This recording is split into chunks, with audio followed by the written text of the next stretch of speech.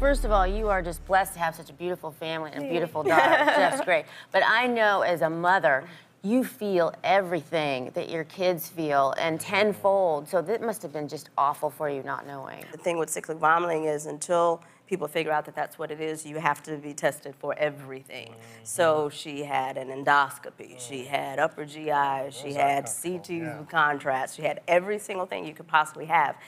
But if you're in the middle of a vomiting episode, a lot of the things you can't have because you can't hold down the contrast fluid. So you end up having to wait, you know, a while and then have the test. You raise such a good point because the things that are most commonly misdiagnosed are the ones that are the most difficult to diagnose. So if you come in with appendicitis, we can figure it out pretty quickly. If you have a urinary tract infection, you can figure it out pretty quickly. But cyclic vomiting, if you're going to see a doctor and then 2 months later maybe you see a different doctor, both of those docs are going to think, well, you just probably have a stomach bug, and treat it that way. Especially when all the other patients are seeing that day have the stomach bug. Yeah, you have to know what cyclic vomiting looks like. And the thing that all CVS patients will talk about is the overwhelming, unrelenting nausea.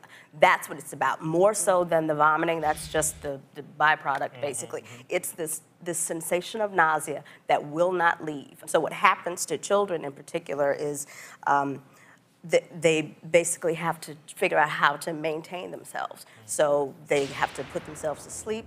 They have to not move. They have to be in dark places because the only thing that they can think about is that next wave.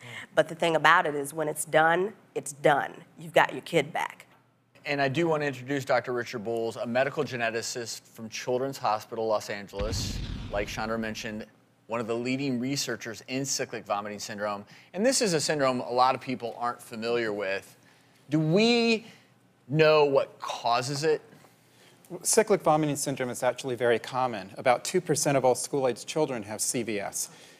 Like any common disorder, it has genetic and environmental components.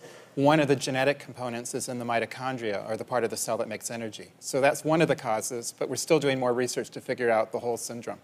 Many patients never get a diagnosis. And of course, the reason we're bringing this to light today is not only because of Serena, but treatments. You have been researching treatments for this condition and have found some very effective ones.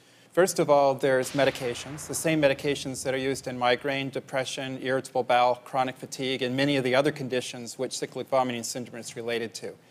There's also certain vitamins which are used in extremely high doses, which act to make the mitochondria make more energy. And you said something during the tape. If you're a parent at home and every year your child's getting diagnosed with the stomach flu repeatedly, and in between those bouts, everything's fine, you've got to think about cyclical vomiting syndrome. And I see that as a pediatrician. I've seen that a few times in my career. This is a good example of when, as a parent, if you think there's something else going on, don't be afraid to talk to the pediatrician and say, you know what, I really think something else is going on here. Can we look a little deeper? It's much more severe than that. You're absolutely right, and you have to figure out what the trigger is. There always is a trigger. In my daughter's case, it was her menstrual cycle, which didn't get noticed until maybe her third or fourth cycle. Every time she'd get to the hospital, I noticed, oh, wow, your cycle is showing up. Fortunately, once we finally did get to Dr. Bowles, and it is confirmed that there was mitochondrial dysfunction going on. That's why when her trigger of her cycle would show up, her body just didn't have the energy to take care of it, take care of her the way it needed to. So the combination of upping her vitamin regimen as well as another medication has at least stopped her cycle. She hasn't had a cycle of vomiting in 4 months, and that's the first time in a year that she wasn't in the hospital. You know what? You are very knowledgeable. Thank you for sharing your knowledge with us today. Thank you. I appreciate you. Thank you, Dr. Bowles. And make sure to check out Grey's Anatomy Thursday nights on ABC.